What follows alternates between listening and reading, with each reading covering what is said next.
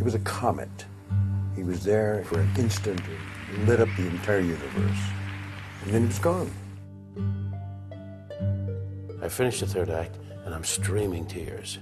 This is the greatest play since Death of a Salesman. We would walk down a street, and there'd be hundreds of people who would mob him, because he's now, you know, one of the biggest stars in the world.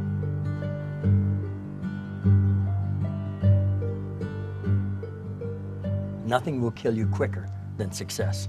Failure you can have all your life. I'd have enjoyed the idea of the boy who could have been but never was.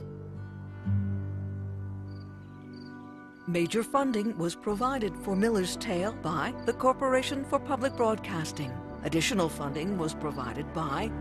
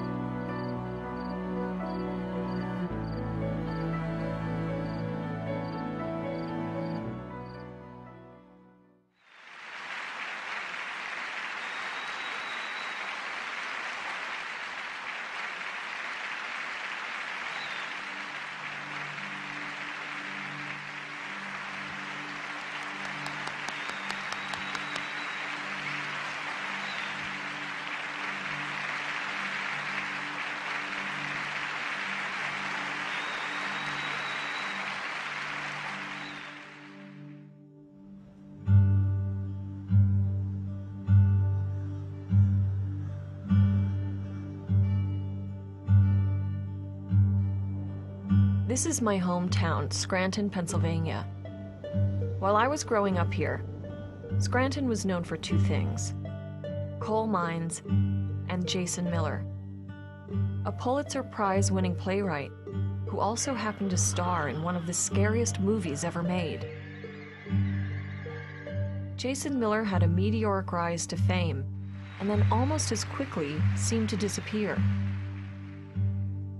Jason ended up back here in Scranton. He was the local boy made good, turned tragic hero.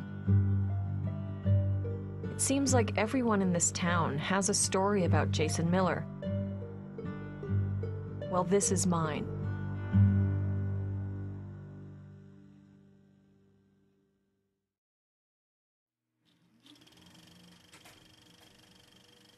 "25 years after making The Exorcist, Jason Miller agreed to act in my first student film.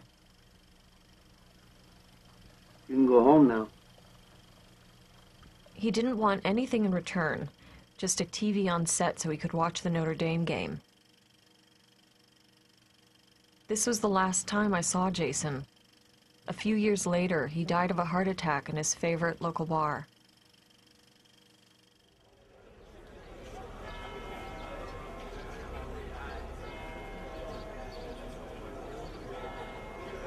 And while Hollywood turned out to mourn the loss of a great talent in Jason Miller, people from Scranton also mourning the loss of a beloved native son. He was an exasperating, aggravating man. And extraordinarily sensitive, vulnerable man, too. And I, so much so that he didn't take care of himself. And that's the exasperating, aggravating. His mission on this earth wasn't done yet. He was a wonderful man, and like I said, it did good for Scranton here. We don't have too many celebrities, but he was really one of a kind. Jason traded in a life in Hollywood for a humble life in Scranton among family and friends. I was just a kid when he returned, but I remember how he was received like a hero. Jason Miller is back in town, you know, and everybody wanted to, like, touch him and stuff, you know, just for good luck, maybe. Why did this incredible playwright, who experienced such explosive beginnings, never write a Broadway play again? And what happened to Jason in Hollywood that would make him run away? I mean, Jason was bigger than life. Actually, here's this kid from West Side, and look what he has done. A very humble guy. A lot of people flocked him, to his table. But he himself walked in, hi, how are you, like any other customer. You'd never think he's a famous man. Like that much about him a lot. I don't like to talk about it as if he was a failure. Never say that about Jason. He was the best thing that ever came out of this town. Scranton is an old coal town. It was once one of the wealthiest cities in the country until the industry collapsed. There's an old joke that there's a bar or a church on every corner, and it's not far from the truth. Jason had plans to become a priest until he discovered the theater. He went to Catholic University in Washington, D.C., where he met his first wife, Linda Gleason. Her father, Jackie Gleason, didn't come to their wedding in Scranton. Apparently, he didn't think Jason would ever amount to much. Jason and Linda moved to New York and struggled for many years. Jason took odd jobs and acted in this police training film. The officer treats this violent boy with the same patient consideration he shows to others. His goal was to become a playwright. But his first play, Nobody Hears a Broken Drum, bombed. I wasn't sorry when I did it, but I was really sorry after. His second play caught the attention of the legendary producer Joseph Papp, who agreed to stage it. The original cast included Paul Sorvino, who became Jason's lifelong friend.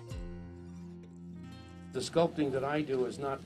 Paul Sorvino was a well-known actor, singer, and painter, but it's his lesser-known stature as a sculptor that brought him back to Scranton this week, that and his love and respect for the late Jason Miller.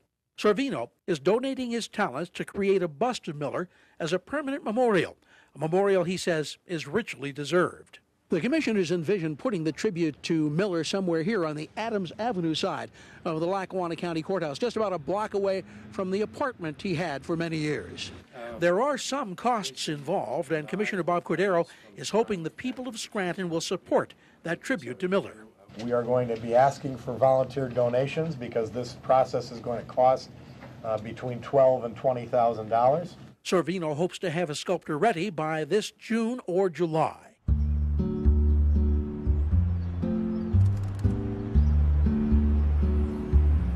This was Jason's path. He lived in the Brooks building there, as you know. And you would go across the street or across the square. Yep. The Farleys. And then the bust will be in here and inset just a little bit. We want it close enough so that both the driver-by and the casual passerby notices it. And then something next to it, much like the historic markers, which describes maybe a little bit more in detail. It seemed like a perfect place to memorialize Jason, but not everyone in Scranton agreed.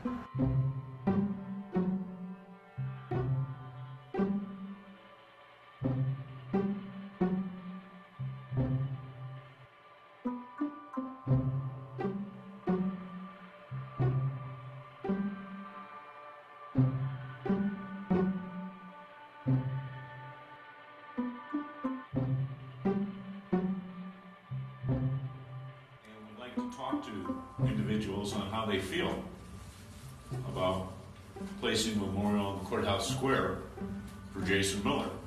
As I told the commissioners, the council was not opposed to placing a memorial for Mr. Miller. We just don't want it on the courthouse square. This thing is ridiculous. That is not the place to place a memorial, not at the courthouse square, in my opinion. The courthouse should be reserved for veterans, people who actually serve their country in the military. First of all, a lot of guys would rather together.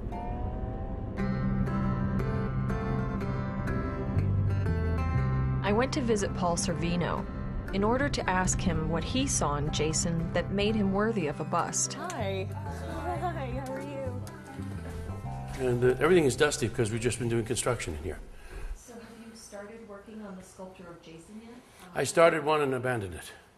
It wasn't going right. I wasn't fully prepared. I think I had to get out of the way.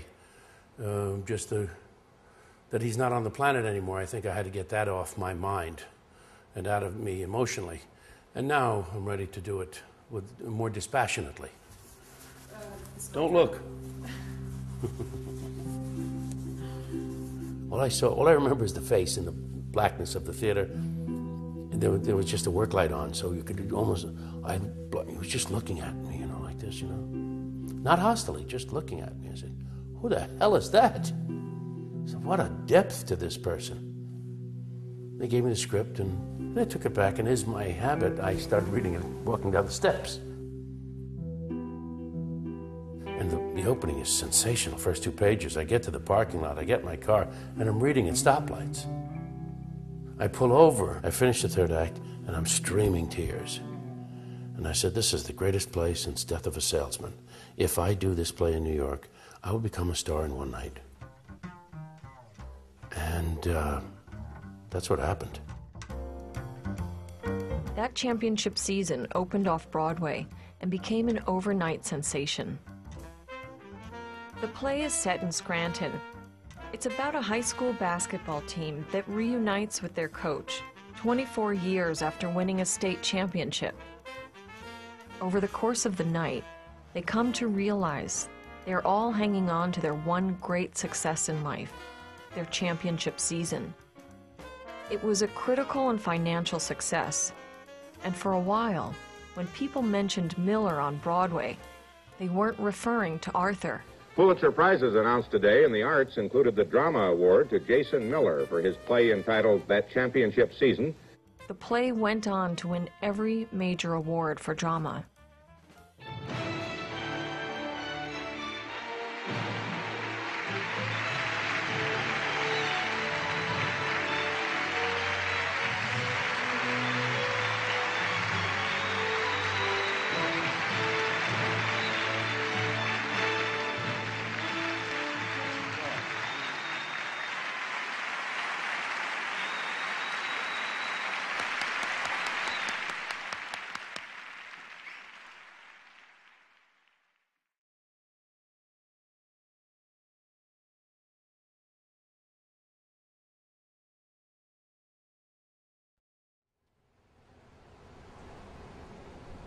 I mean, if anything would remind me of Jason, it would be downtown Scranton, like downtown Scranton, where he always was.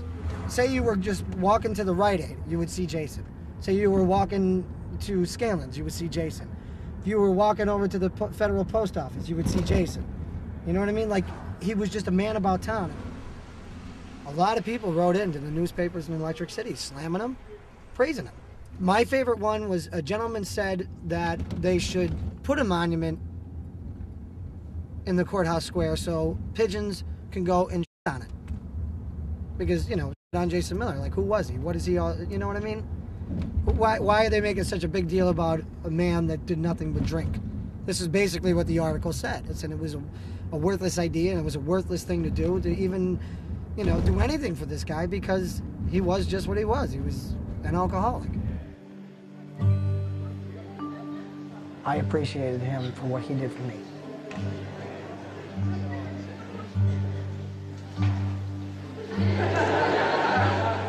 After my parents split, you know what I mean? I really didn't look up to a lot of people. And then I met him.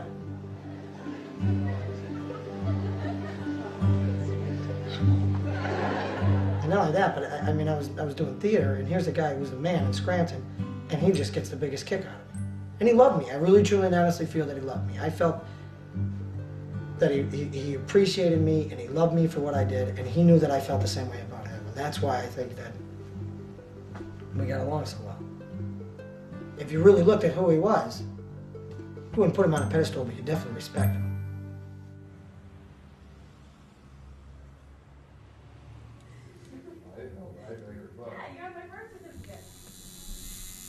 Were you aware that recently they were trying to put a memorial to Jason downtown in the courthouse square area? Talk about the ruckus that it raised in the paper and stuff, you know. This area's so hard to get anything done. You got statues of miners around because mining was such a big thing to this area. Well, what's the difference? You know, he's a theatrical person, right? Yeah, and the guy was the first achievement of the city since coal, so around here, some people are like, oh, wow, it's so great he was here, and then other people in retrospect were like, oh, he drank his life away and stuff like that. And so, I mean, this is definitely a working drinking man's area, and especially since there's no jobs, there's more drinking going on than working. And so, I mean, he already had that value in him, and I mean, you know, I think it's unfair for people to judge him for that, because the thing was he was drinking in Scranton instead of sniffing coke in Hollywood. You know what I mean? So I don't know. I don't see much of a moral conundrum there. You know, I think it's great that they're going to memorialize him here. I think it'd brighten up the downtown and show that Scranton is kind of cultural, you know, and not just about industry.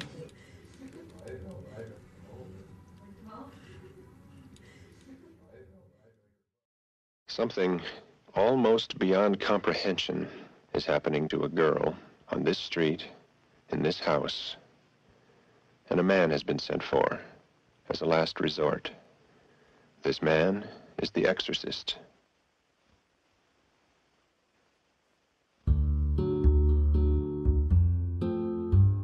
In 1973, Jason Miller was 33 years old.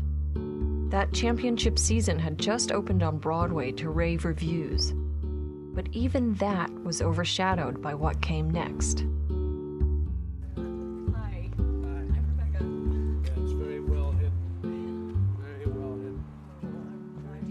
I first became aware of Jason while I was in New York during the casting period of The Exorcist. One day I saw an article in the New York Times, and it had a picture of Jason Miller. It said that Jason had gone to Catholic University and studied for the priesthood, Jesuit school, for 3 years. And that really piqued my attention. And I said, you know, I'd like to meet the guy that wrote this play. And Jason Miller came up one afternoon, and he had not heard of The Exorcist. He was wound like a spring. I guess he had just had this enormous success with the opening of the play that he had written, and it was new to him, success. And we started to talk, and we were very uncomfortable with each other. The next day, I get a call from Jason, and he said, hey, you know, that character, Father Karras, he said, that's me. And I said, well, no, it isn't you, because we've just cast so-and-so. And he said, no, he said, you're making a mistake. He said, I know this guy. I know this role. And there were a lot of people who called me about playing this role. One was Jack Nicholson, and another was Paul Newman. But I wanted someone who would be believable in a priest outfit. And there was just something about his persistence that I admired. So I said, well, let's do a screen test. Gave the cup to his disciples and said, take this, all of you, and drink from it. This is the cup of my blood. The next day I saw The Rushes. The camera really loved him. And so I had cast Ellen Burstyn. She said, well, this guy can't play Father Karras. He may be something of a natural, but he's not an actor. And I told Bill Blatty, who had written the script and was the producer of The Exorcist, I said, you know what? I'm going to do the film with this guy. And the head of the studio called me into his office and said, you can't do this. What are you talking about? And I said, no, you got to trust me. I really believe in this guy. I think he's the real deal.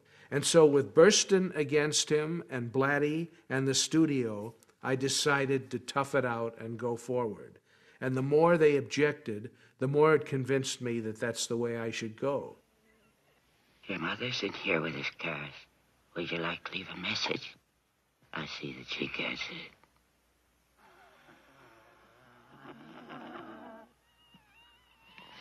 If that's true, then you must know my mother's maiden name. What is it?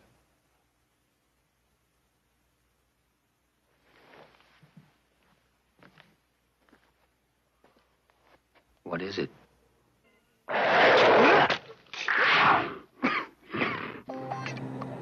No. I'm not going back in there. I can't even think. I can't even talk. I don't like it in Spanish or English or whatever. A movie based on a best-selling book has stirred up incredible interest, controversy, and debate in this country. It deals in a vivid, horrible way with witchcraft, devils, and the occult. The Exorcist, in case you haven't seen it, and I hope you haven't, is a cheap movie made from a cheap, bad novel. Movie? It's a social phenomenon. There may be more people muttering about The Exorcist than about Watergate or Energy or anything. It could become, they say, the greatest grossing movie ever made. Long after the film premiered, we would walk down a street in New York, Fifth Avenue, let's say, to go eat somewhere, and there'd be hundreds of people who would mob him and say, "Father, you got to help me. My son, my daughter," and he would try to pull away, and he'd say, "I'm just an actor. I'm just an actor," you know. And he had to sometimes get really heavy to get away from people because he's now, you know, one of the biggest stars in the world.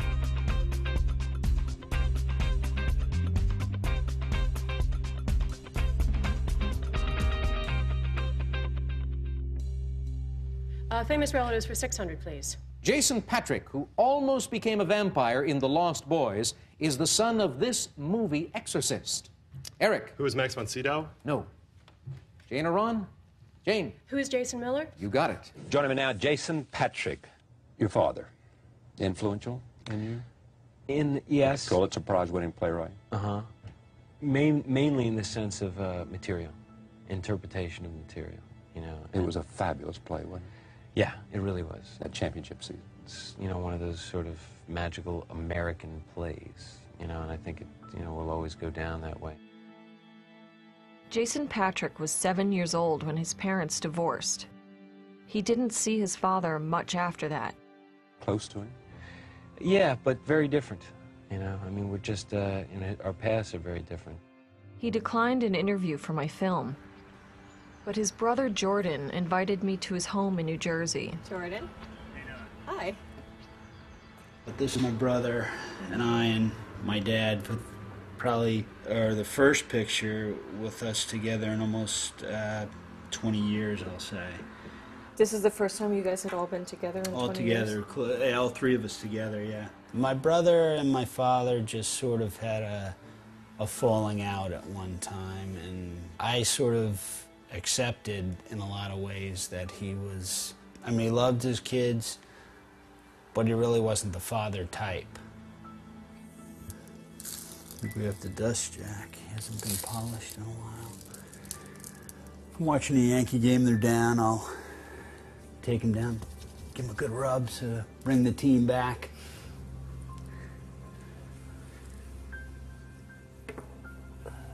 My father had given me a ring of St. Christopher. Well, I put it on his finger before he went into the furnace.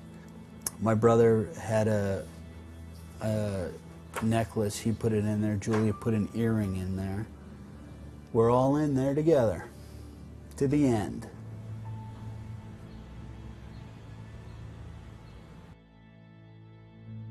Jason moved to California after The Exorcist was released. He found new love in a young actress named Susan Bernard. She grew up in Hollywood, and she credits herself with being the first Jewish virgin in Playboy.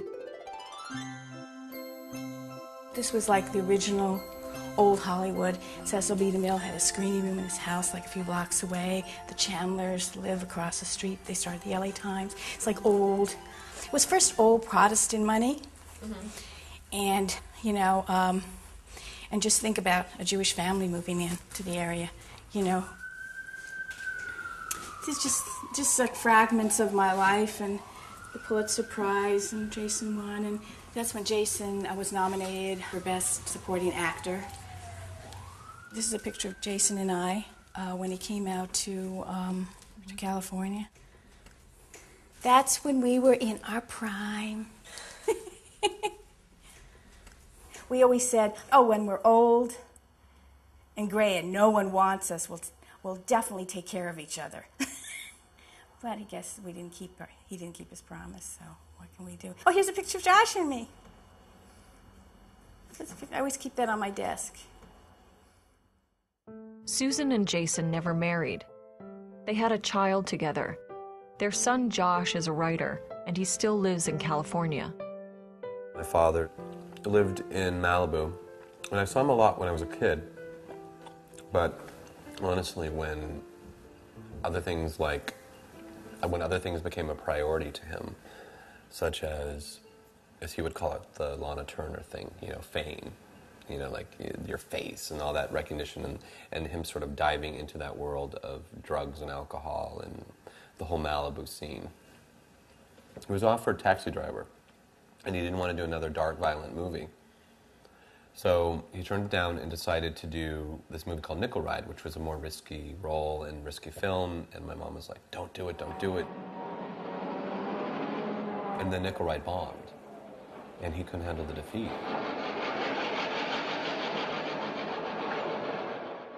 Because, he was so high, and he dropped so low. That's a fall. That's a long fall. Now think what happens. First his father dies. Then his girl leaves him flat. Then there's an appearance by the father's ghost. Jason's acting career seemed to end after The Exorcist, but he acted in over 24 other films.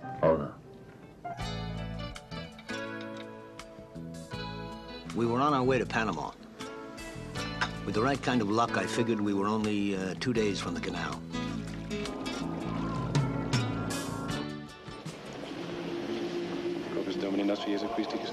Some of them were good, and some of them were really bad.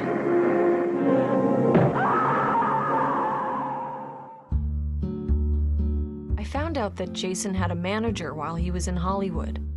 His name is Jay Bernstein, and he's managed actors like Drew Barrymore and Farrah Fawcett. Yeah, I always thought he was going to be like the next Humphrey Bogart, because he's got those lines in his face. He's well known by his nickname, the Star Maker. Okay, collar okay now. What I'd like to do, sir, is just like to be shot from this side. Could you tell him? Yeah. So was Jason a star while he was in Hollywood? On one hand, I would say definitely. On the other hand, I'd say no. Because he did nothing star-like and hid from it. That's why, he never went to a Hollywood party, never did any of the things that the stars did. And I think that hurt him. I didn't work with him as he was winning the Pulitzer Prize or the Academy Award nomination. I was a part of helping him adjust as best he could to the top of the mountain. Of all those other movies he did at that time, nothing was very impressive. So he was just talent with a capital T that had pain with a capital P. And he got too much too soon.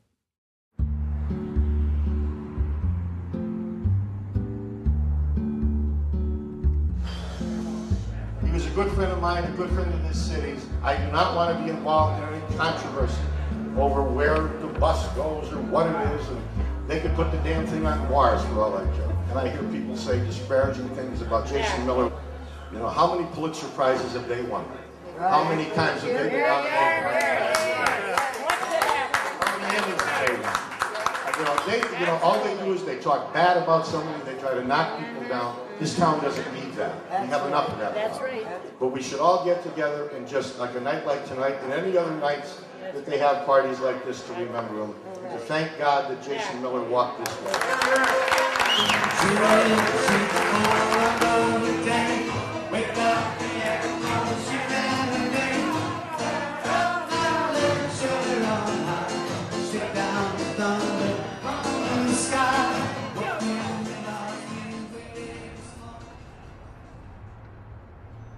I'm mean, they're not doing anybody any good by putting something here that the majority of people in Lackawanna County don't want. He died by himself with his girlfriend.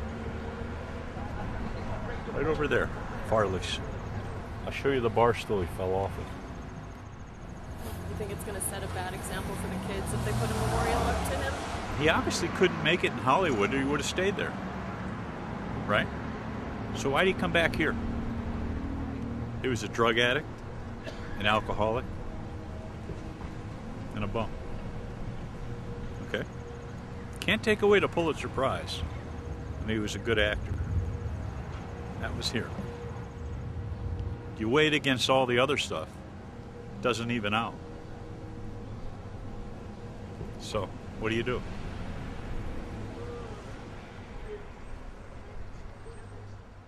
Hollywood, it's a tough town because it is a business. There's a lot of pressure on stars. There's a big star system. There's an A-list, a B-list, a C-list, and no list at all. Jason was intensely shy. Being thrust in the spotlight made him very uncomfortable. The painting of Jason, it was the first time that I met him. So it was 1971, and he came over to me and he said, I'm writing a play, and there's nothing in it for you. There are no women's parts, but give me your phone number anyway. And so I complied, and that began this extraordinary relationship. I remember there was like a period of a couple of months when I didn't see him. Came home and I got this telephone call, and it was him. And he said, I have something very important to ask you. And I thought, this is it. You know, he's going to ask me to marry him. I know it. And so I went running over to his house with the wings of love. We're sitting there on the beach, and it's just like a movie, and he takes my hand, and he said, I'm getting married. And I remember it was just like, could you just run that by me again, pal? You're what? You know, just a couple of months I don't see him, and he's getting married. With a person like Jason, it is like trying to catch the wind.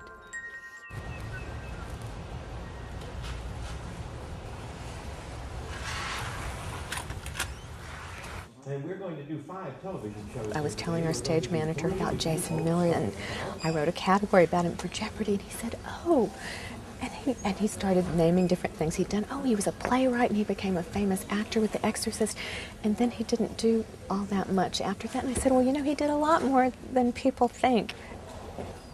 But the other thing our stage manager said, he just said, was he as troubled as he looked? I have never in my life seen such an intense-looking person. I actually sort of knew him before we met. My agent at the time said, there's a production and I really want you to try out for it. And he said, Jason Miller's producing it. And I said, oh, well maybe that would be really fun then. And we started seeing each other. And it was very much off and on because, you know, he was off all sorts of places. I sort of didn't always know what was going on with his life personally, and I kind of didn't want to ask. One particular time, he said, you've turned your back on the theater. You know, in that deep voice, that kind of deep, smoky, sexy voice he had, and I just sort of went, what? And I said, Jason, I just got an Emmy nomination, you know, because I'm working here, and he goes, you're not writing. Oh, gosh. Oh, my gosh. I think in a way he was yelling at himself. You know, he was angry at himself for not writing enough. That championship season became, you know, his little gem. And he asked me to do a film of it. And I agreed to do it largely because of my affection for him. I was walking through an airport one time, and and this wonderful lunatic was on a payphone as I was walking by. Hey, he says, I got to talk to you. I got to talk. Hey, hang on. No, wait. And I said, oh, all the best. Yes, okay, all the best. No, I got to talk. Will you hang on? No, I'll be right back, please. And he ran up to me. He says, I've got I've got a play that you must do. We're going to do the film of it, and you have to play this part. And I said, okay, what's your name? He said, Jason Miller. I have to get back on the phone. That's how we met. We lived very near each other, and I would see him a lot. And he had a place up at the beach, and he was getting his life together, you know. And he was determined to get his film going. And at one point, we were underway with George C. Scott playing the coach. George went to a meeting with the director at that time, who was Billy Friedkin, and they didn't see eye to eye, and so the whole project just disappeared. And I felt so bad for Jason, as well as myself. And then suddenly it was resurrected again, and William Holden was going to play it, the coach. And, oh gosh, we were excited about that, and we had a wonderful first reading, and we were scheduled to meet again to have some further discussions, and he didn't show up. Then the news came later that day that he died, and that was a big shock. Suddenly, out of the blue, he calls me and says, we're going to do the movie, and I'm going to direct it, and Bob Mitchum is going to play the coach. What do you think about that? And I think it was 6 or 8 weeks later, we were on location in Scranton. We actually shot it in Scranton. Today, it just makes a great pleasure. Realize it's been a long time since I've been back here the last time because I've had some bad luck with the film. But thank God this time it's running smoothly and we have it together. And the cast is all signed. Bruce Dern, Martin Sheehan, Robert Mitchum, Paul Servino, and Stacy Keach. And we were to start shooting Monday within Scranton and the area.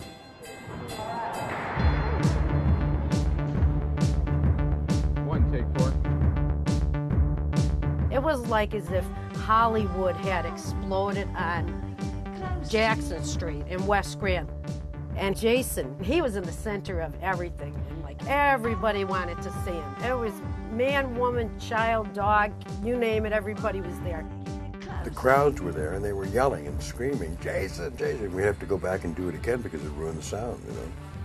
He was the hometown kid made good. We have, excuse me, we're trying to clear this area here. Do you mind? What's the story? Hey, officer, excuse me, very much. This guy out of here, will you? Listen, huh? This guy's always hanging around. I just have to watch out for excesses and shape it and make suggestions here and there in terms of rhythm and pace because they're probably the best cast assembled for a movie in a long time. I would say that if there were one thing that you could judge Jason Miller's career and life as two different things but rolled into one, that championship season is Jason Miller. I love this city.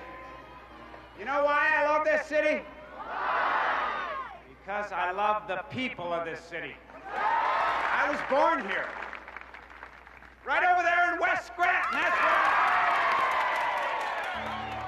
where Actually, when I was writing the play, a lot of images came into my mind, and I began to think seriously of making it a movie. And at that time, I felt a crucial element would be an examination of the town that they lived in.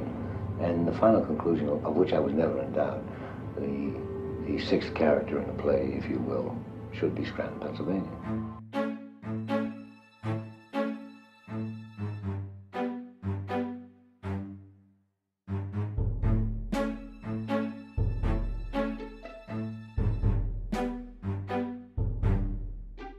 Anticipation and excitement filled this Waldorf Astoria hotel room as a small group of family and friends gathered with director Jason Miller a few hours before the world premiere of his movie. It's good to finally get it done, and it's nice to have all the Scranton people around, too, and my mom. Now that it's over and it's all together, how do you feel about it? You feel good about it? Yeah, I feel very good about it. I think it's a fine film with incredible performances, beautiful music. We've gotten so far the advance word from the Daily News and Newsweek have been very good reviews.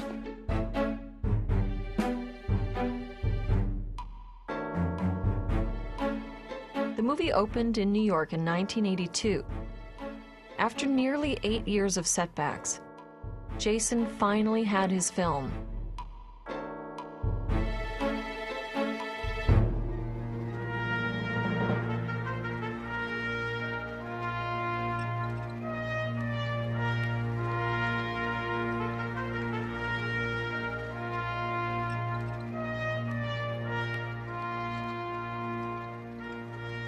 On the stage, it was very powerful. But the film, it was not a box office success. But I felt badly for Jason because I knew it was a big opportunity for him. I don't know that he made it ever to be a movie. He wrote it to be a play, you know, and I liked it. Just unfortunately, the audience was never caught up with, you know, and Sports Illustrated, which we needed a good review from, didn't give us a good review.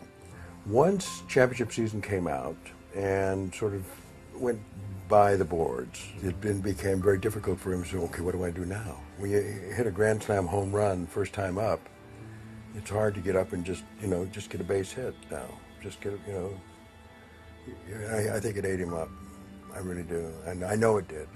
After a while, it was starting to become an albatross.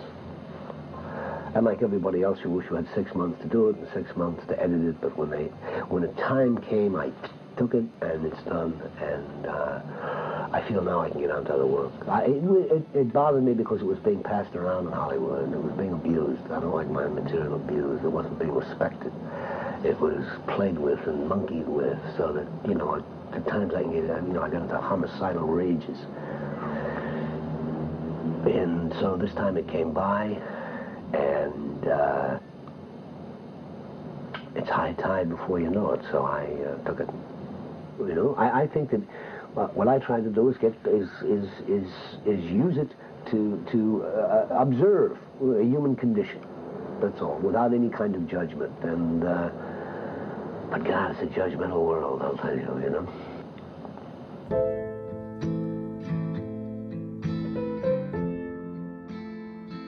He told me that he left California because he was doing a week's worth of drugs on Monday morning, and he was dying. And he got a truck and he packed all his furniture and drove it to a cliff and dumped it and came back to Scranton to try and save himself.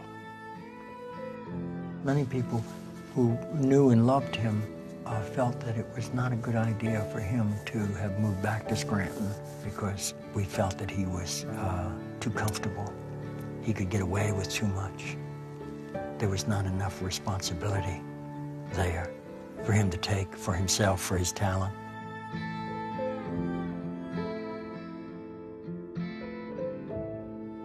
When Jason came back to Scranton, he was received like a hero. I remember riding in the back seat of my parents' station wagon, passing him on the street when my mom pointed him out. He seemed both larger than life and weighted down by some anguish that I was too young to understand. I have no doubt that Jason loved Scranton and probably found solace in his return. But I can't imagine that he actually felt like a hero.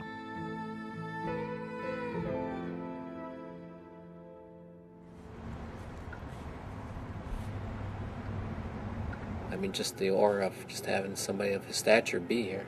And to be sitting in the same bar at a little place like this. I couldn't believe it when they first said that Jason Miller comes here. You gotta be kidding me. I mean, the actor? Yeah, the actor. Wow. I was just knocked over. I couldn't believe that. And then the first night I saw him, oh my God, that's Jason Miller, you know? I mean, I just jump up and down, but I said, wow, that's pretty neat, you know? I actually see somebody famous. And once the novelty of him coming back here kind of wore off, and you would just walk downtown and he'd be in this bar or that bar, was, well, Jason's here, but no. No, he didn't have to perform. He didn't have to be an actor. He didn't have to be a writer. He just had to be the guy at the bar. Yeah. And if somebody didn't know him, they wouldn't even believe that he was the actor. He'd come in Yes. very, very casual. I'm talking about casual. A little bit more than casual. Sometimes you would think he was a street person, you know, the way he dressed. A little rough, but he was a good guy. In the mid-'80s, Scranton's economy was in serious decline. Jason moved right into the center of town. He wanted to help bring Scranton back to life. He became the artistic director of Scranton Public Theatre and started a theater festival. He used to say to me, "Come on, Bob, we'll use the trinkets." The trinkets being the Tony, the Pulitzer Prize, to get to where we need to go. Let's use them. 2 cities and 2 communities and 2 counties are coming together to create a cultural festival that will entertain and benefit us all. But it is our creation, the creation of northeastern Pennsylvania. It's not imported, because we don't need to import anything here. We just have that talent must be made aware of itself and given an opportunity to work. That's all, really. So the casting won't be a problem for us at all. Rain and mudslides, that'll do the thing. Their first production was that championship season, with Jason playing the coach. Line it up, shape it, 20 laps around the room. The plot involves 5 men from Scranton who spend their lives clinging to their most glorious moment. So we can keep the old gunner down either. You haven't changed in 20 years. Yeah, come on, let's get that man. You gotta get that line in there, Bob. We're all hung here. Since winning a basketball championship 24 years earlier, they've slipped into oblivion. Their marriages have failed. One suffers from alcoholism. Another faces the ruin of his career.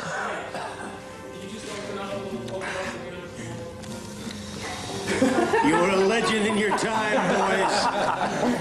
A legend. In the end, the coach turns out to be a fraud. No lightning, no lightning. When asked once which character Jason resembled most, he said, all of them. The theater was packed on opening night, and just as the play began, the theater was struck by lightning. Ladies and gentlemen, listen up, please. We're going to give you a performance tonight, come hell or high water. You came out here, we're going to give you one. All we're waiting for is the rain to stop. We'll do it in the house lights if we have to. We're about ready to start, ladies and gentlemen. Please take your seats. Once more, dear friends. Send the actors on stage, please. The Greeks made their men into gods. The credit belongs to the man who's actually in the arena, whose face is marred by dust and sweat and blood.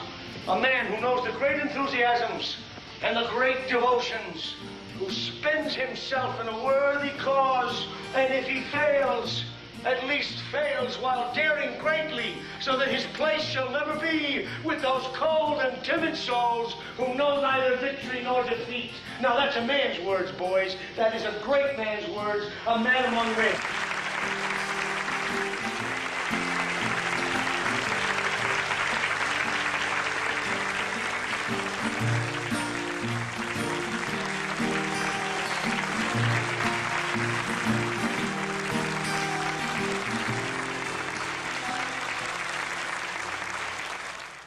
I remember Mr. Miller's first play so well that I never expected to be seeing his second. Well.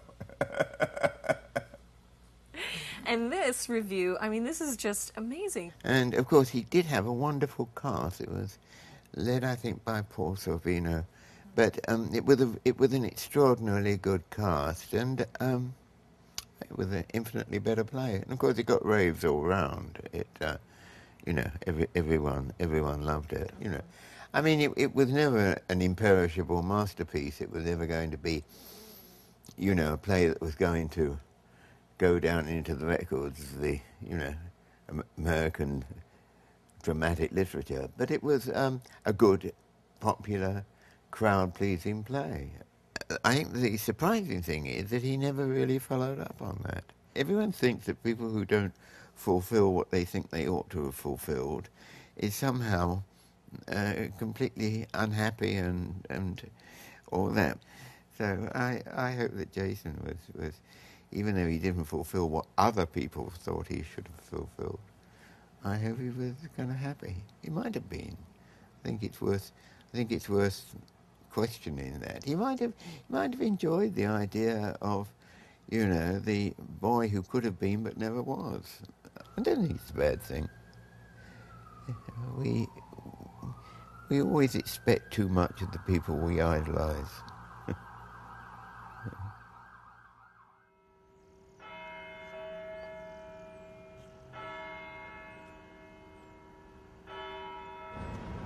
Sometimes I would just sit there and watch him walk down the street, and you could tell he was somewhere else, you know what I mean? You look at him, and you could just see that his head was somewhere else, and he'd be walking, and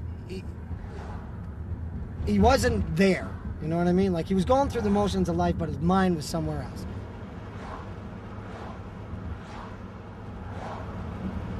He was a good dude. I miss him. He'd say, well, you know, how did you stop drinking, Malachi? You know, I'd say, well, the thing is this, Jason. Do you see this arm? Yes. I said, well, now, if you don't bend it with a drink, that's how you stop drinking. Don't bend your elbow. And I see, he would say, not seeing. And away we'd go again. Then he would ask me again, and he'd get the same answer. So it was hard for him. It was very hard for him. I mean, I know it because, I mean, you know, being a recovering alcoholic myself, but it was the only way I could do it. Otherwise, I'd be dead myself. It was Mother's Day. I was walking back to the kitchen, and my friend Noreen goes, Michael, you better come here quick. He dropped his head back and held his chest, and Dana was, I don't know what's wrong. He was talking, and then that was it. So we immediately tried to get him out onto the floor and resuscitate him. It was a hard thing. But, you know, every time Dana would try to clear his airway, and then we would give him CPR as best we could while we're waiting for the emergency crew to come. It just wasn't working.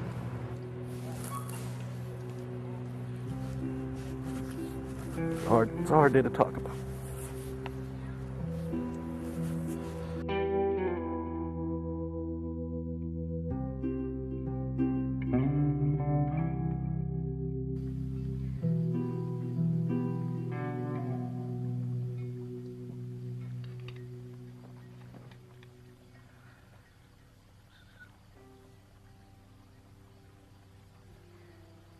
Do you think that it was to his detriment that Jason came back? I think the same thing would have happened to him whether he was here or whether he was somewhere else. I think it was probably a lot easier for him being here. It's home. It's home. That's why it feels so, that's why it's so appealing. You know what I mean? Especially Jason being in the heart of West Side. You know what I mean? That's the first part of Scranton. It's the oldest part of Scranton. You know, I mean, it's home. And that's a very appealing thing. Nothing feels like home.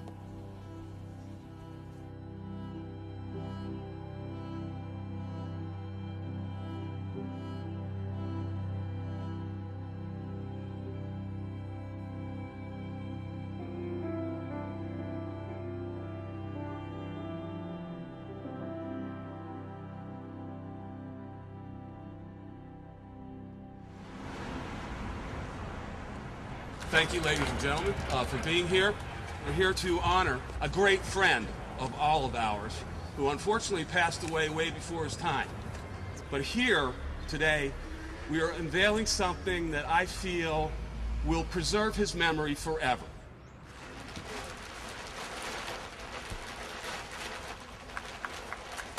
Oh, wow.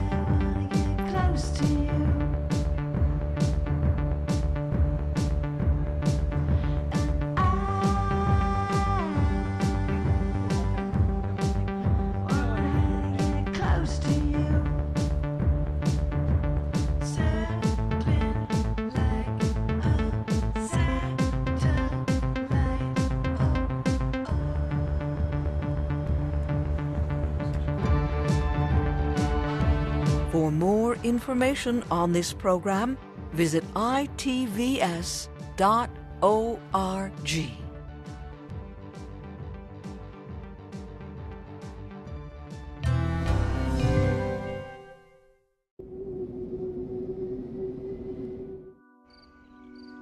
Major funding was provided for Miller's Tale by the Corporation for Public Broadcasting. Additional funding was provided by